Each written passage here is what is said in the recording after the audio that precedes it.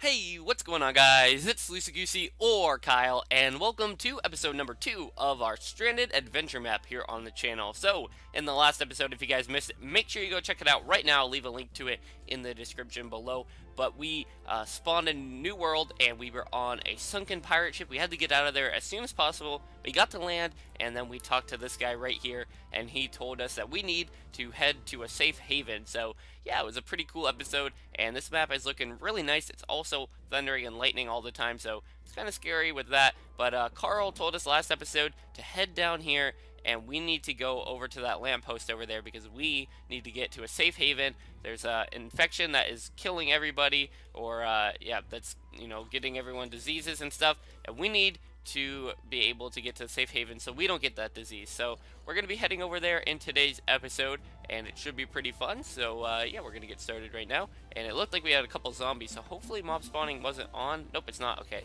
so those guys were meant to spawn right there. And yeah, I believe the place we were supposed to go to was called like Blackway or something along those lines. So let's see. That's a shipyard, train station, hospital. Oh no, it's not on here, is it? Oh, well, there it is, Blackway City, and it just says straightforward. So, looks like we're going straight forward. Maybe we can check out some of these houses. I don't know if they'll be important, but I guess we can go in here. What's this? The Rip-Off Inn. Well, let's see what's going on in the Rip-Off Inn. Looks like we got some food here. So, yeah, it is good to explore the houses and see what's going on in them. I don't think I'm going to need that coal. Todd's right here. He offers a key for a gold ingot. And let's see what's down here. Ooh, a stone sword. I'll take that. I don't know how this is or why this is a ripoff, but I just got a stone sword, so I'm pretty happy with that. Now we can put that wooden sword away in our inventory, and let's see what's down here. Oh, this is such a nice room. The only problem is if we do sleep, yeah, it sets our spawn, but the issue is we do not get it will still make it nighttime because daylight cycle is off. But I think we're going to do it anyways. I think we should set our spawn right here in case we do end up dying. We have a nice place to set our spawn. So even though it's called the Rip-Off Inn, I think we're going to use it, and hopefully we don't die when we wake up because I don't want to suffocate in a wall. So yeah, we'll see what happens. Yep, okay, we're good, and now our spawn is set. So I'm going to continue to explore some other houses and see if there's any goodies in them. But if there's not, then we'll skip ahead and we'll head on over to Blackway City. Well, that is just sad because I just found a random house that I could have slept in, and I wasted a gold on sleeping at that inn, so whoops. Wow, look at this build right here, guys. Now, I know it's kind of dark on the screen, but you should probably be able to see this. At least I hope YouTube doesn't mess up all the brightness quality and everything like that. Let's see what this place is called. Tree of Life. Oh my goodness, this is kind of cool. Okay, I'm going to try to head up here. The only thing I got in the houses were a little bit more bread, and I got a lot of arrows, but nothing too valuable, so I figured I wouldn't show you guys as much because it just wasn't too important. But let's see what's in this house. Look at that, we got some food right here. I don't think we're going to take the mushroom stew just because it will take up a lot of inventory space, and that is something we need to make sure we keep clean as our inventory. Oh, there's a guy here. Or it's Cassandra, and she offers poop. Wow, that is really cool. I did not need to know that, Cassandra. Thank you, though, for, being here and being the person that you are, but that's really weird. And you sell it, too. These people are really weird.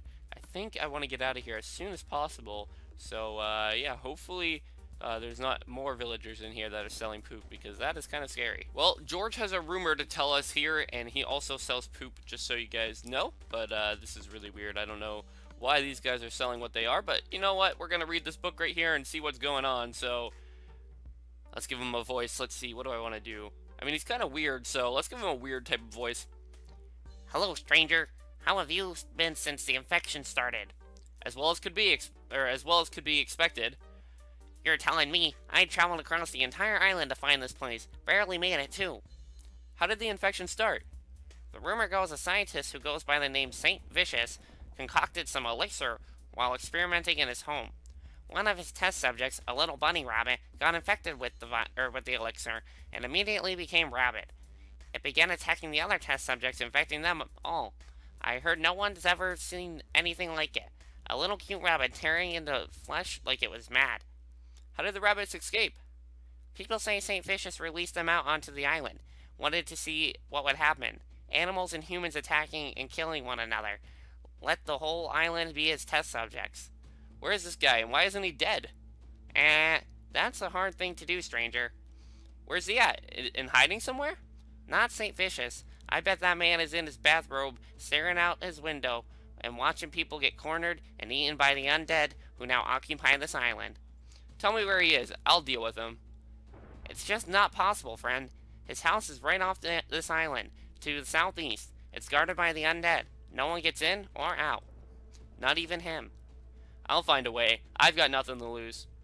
You've got your life to lose, but if you're set on it, I wish you good luck. If by some miracle you manage your way in and kill him, make sure he knows how many lives he's destroyed and how many men, women, and children he's murdered, including my daughter. Oh, don't worry. I'll make him pay for what he's done. So that was actually a powerful story right there that he told us, but he did tell us that who's behind all this stuff. He did not tell us why he's selling poop, however. So I'm not too sure on that one, but look at this. We can get ourselves an iron chest plate right there. That was a nice little secret we could get. But yeah, that was weird.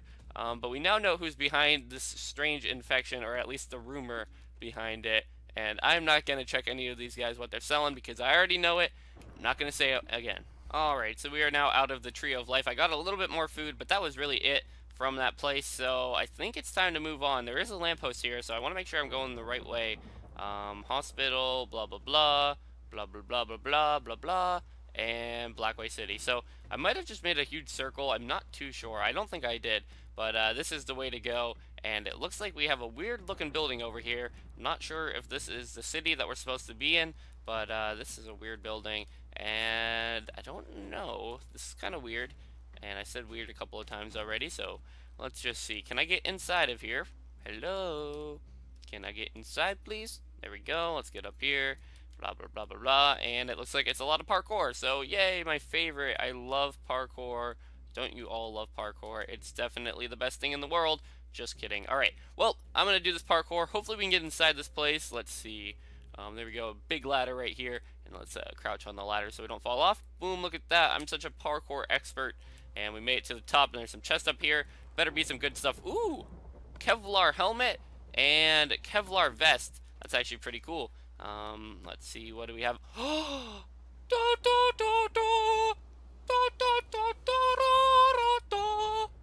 We got a diamond sword with fire aspect 2 and knockback 1. You gotta be kidding me. This is like, it wasn't even hard parkour to get up here, and look at all the monies we got. Oh my goodness. Is this just like, I don't even know. I'm so happy that we got that stuff. We need to have like better inventory management. Do I really need 3 wooden swords? I don't think so. I think we're just gonna throw them all away. And I don't know about all these torches, but I feel like I might accidentally lose one, so maybe we should keep a backup one on us. Not too sure about that. We'll keep the emerald in case we need it. But there we go. Inventory management is definitely important. Anyways, we're going to head on and try to do some other things in this area. Ladies and gentlemen, I would like you all to meet my best friend, Gerald the Pig. He is one of the best pigs in the whole wide world, and I can tell you that his bacon tastes pretty good. So, yeah, that was Gerald. Oh my goodness. Whoa. What in the world is that? Look at that, guys. I think this is Blackway City. This looks amazing. Let's get our speed torch out so we can actually run a lot faster. But, wow, look at this.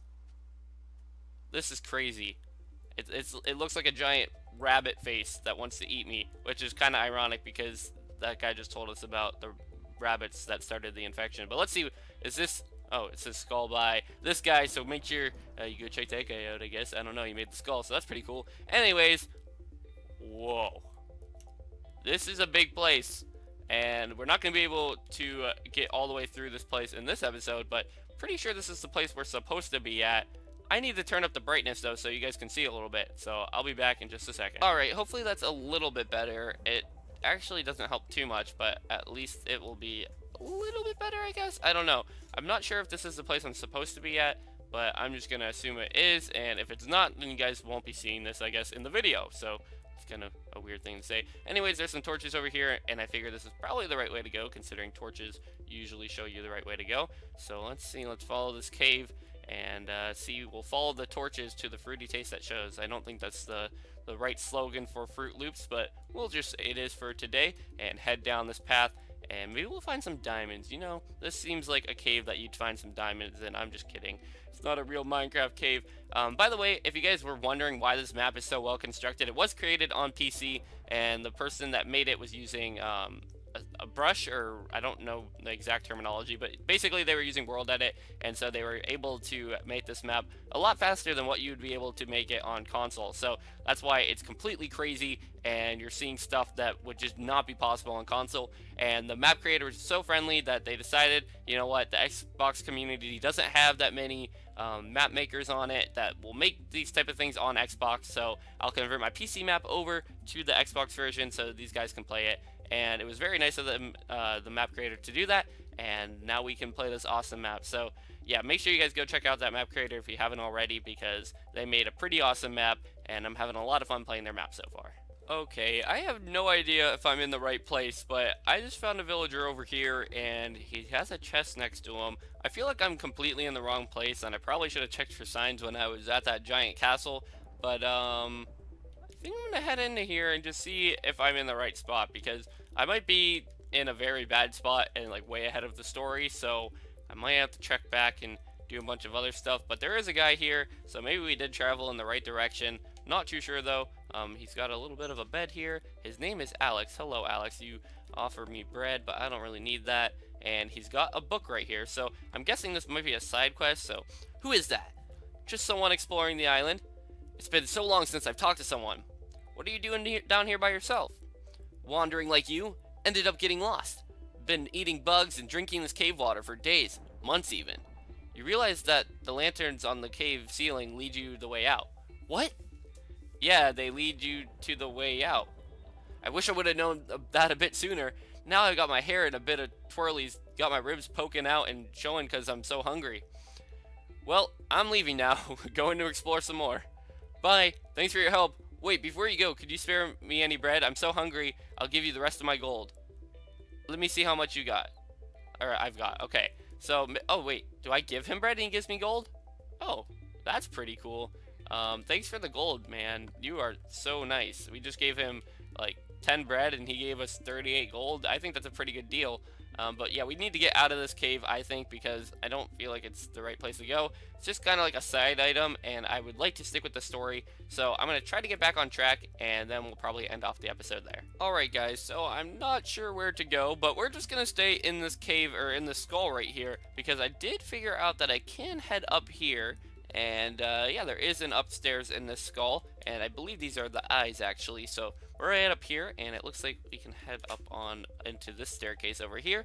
So let's see. Oh, there's a chest over there. All right, let's check out this chest, see what's in it. Some cobwebs. Ooh, a blaze rod. What is this? I spy something blue with my eye, and it gives it. Oh, it's like Optifine. Okay. So do we have to look out here? Because this is the eye. I don't see anything. What's it say again? I spy something blue with my eye. Oh, I guess it just means the water. But that's actually really useful. We have a nice looking telescope right here that will help us zoom in if we need to see something a little bit better. So that's actually very useful. And so we have the torch that we can use to speed up really fast, and we have the blaze rod which we can use to see very far away. So I don't know if we can head up any further. It looks like maybe we can. Let's try to head back up here and see if we can get up further into this building. But yeah, we're getting pretty close to the end of the episode, so I think we're gonna end it off pretty soon, but it doesn't look like we can get up here.